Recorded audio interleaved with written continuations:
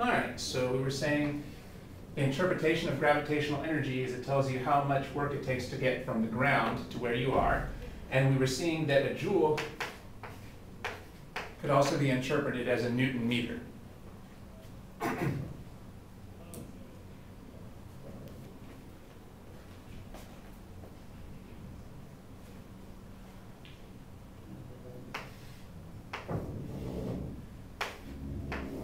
What about if the object went from here to here? Well, the potential energy here would be something like, I don't know, maybe 8 joules. What does that mean? Well, it means that to go from the ground to here would take 8 joules of work.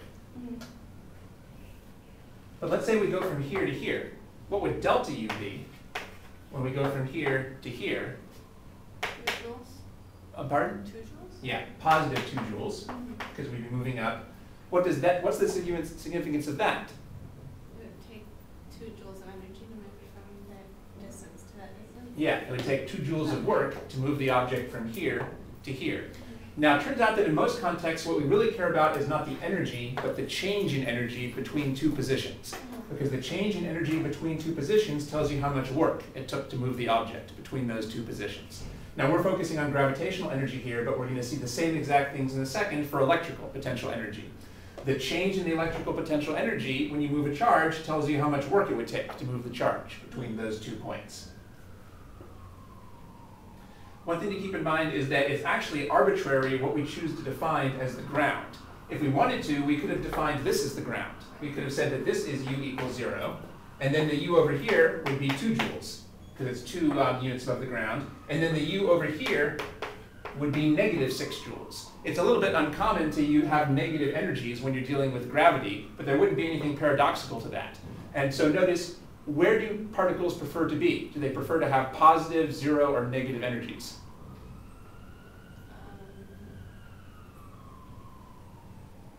Where would a particle prefer to be at 2 joules of energy, 0 joules of energy, or negative 6? It's negative. Right, because everything wants to lower its energy, which means moving to the left on the number line, moving to the left. So again, there's nothing paradoxical about a negative energy. That just means the particle is really happy. Yeah. They like having negative energies because that means they're far to the left on the number line, and everything wants to lower its energy. And the reason we're talking about this is usually when you're doing gravity, you define the ground so you'll never be below the ground, so you don't end up with negative energies. But we oftentimes do get negative energies when we're dealing with electric forces, and there's nothing paradoxical about that.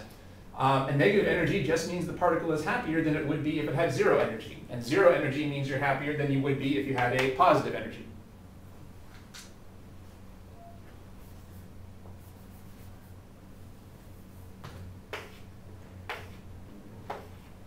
One other concept that's useful is height. So do particles try to increase their height or decrease their height? They try to decrease their height. Yeah, they try to decrease their height. So when something is high, it's unhappy. So particles have a fear of heights, we could say. Again, if I released a particle from here, it would try to go lower, not higher. So everything tries to decrease its height. Or maybe one more concept, how about depth then? Does the particle try to increase or decrease its depth? You can think of depth as lowness, basically. Okay, then I guess increase. Yeah, maybe that's a little bit weird to think about. Yeah. But you try to get to greater depths. So again, for example, if I released a particle from over here, well, would it rather go to here or to here? It would rather go all the way down here because this is at a greater depth or a greater lowness. Maybe lowness is more intuitive than depth. Well, let's think about the concept of electrical potential energy. Now we're going to keep using the symbol U for electrical potential energy because U stands for potential energy. Usually you won't have gravity and electric force in the same problem, so there won't be any ambiguity. What would be a good unit for electrical potential energy?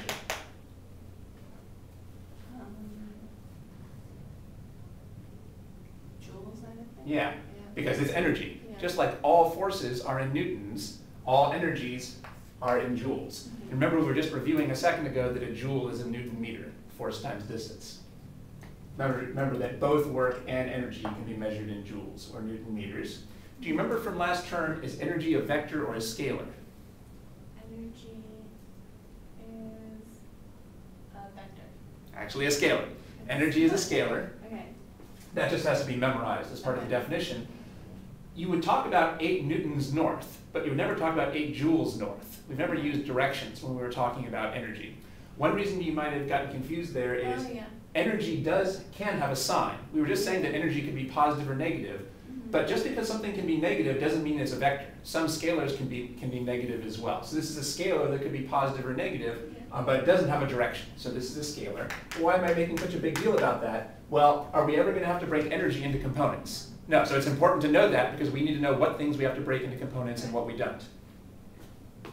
That actually will make our life a lot easier, that we don't have to break this into components. So let's figure out the energy between 2 point charges. Well, that turns out to be K, Q1, Q2 over R.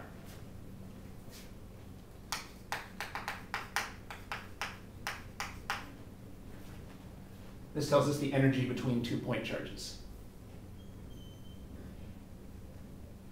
This should remind you of the formula for the force.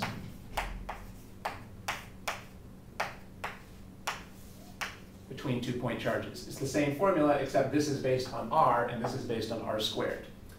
There's another important difference. Remember that when we wrote down this formula, we wrote down all these variables with dots to remind ourselves that we're just using this formula to figure out magnitudes. So we're not going to put in any negative signs over here for force, but I didn't put any dots over here because you should put in the signs of these charges. That's a good thing to note in your notes. When we use this formula, we're not putting in the signs of the charges. But when we use this formula, we are putting in the signs of the charges. Remember we said a second ago that it's perfectly possible that energy could be negative or positive.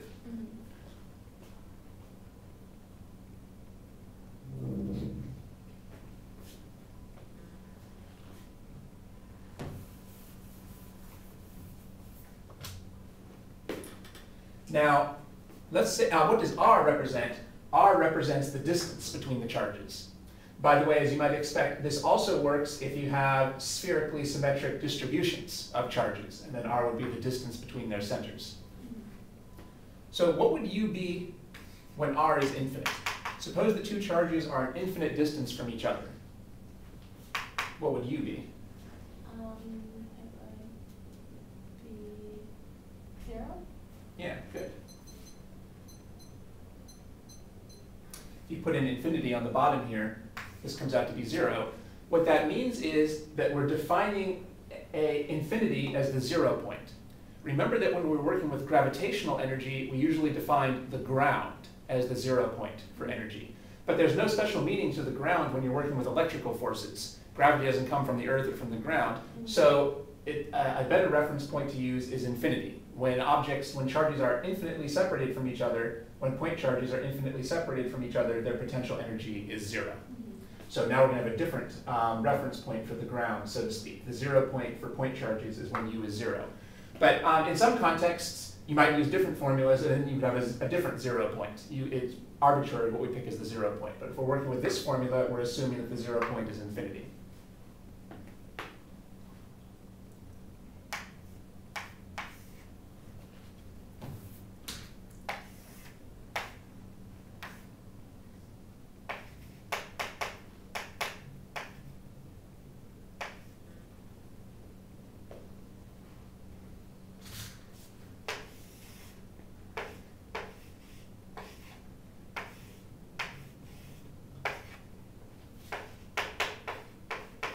One more thing I wanted to say about the gravitational analogy.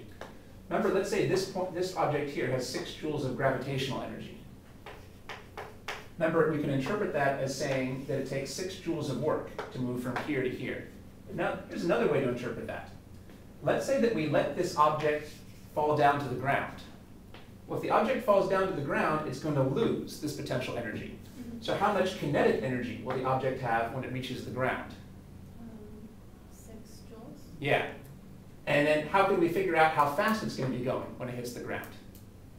Sum of the velocity. That's right. If you remember the formula that the kinetic energy is 1/2 mv squared, If we know the object's mass, and we know that at the ground it's going to have 6 joules of energy, we could then solve for V. And this is a common type of problem that we'll be doing with electric forces. So there's 2 ways to interpret this. One way is that if we move the object where it doesn't want to go, it will take 6 joules of work. But another interpretation is that if we let it reverse that path, well, then it's going where it wants to go. So it's going to be speeding up. And then how do you figure out how fast it's going at the end? By using this. And you'll have to do a bunch of problems like this probably in this week's homework and on the exam for electric forces.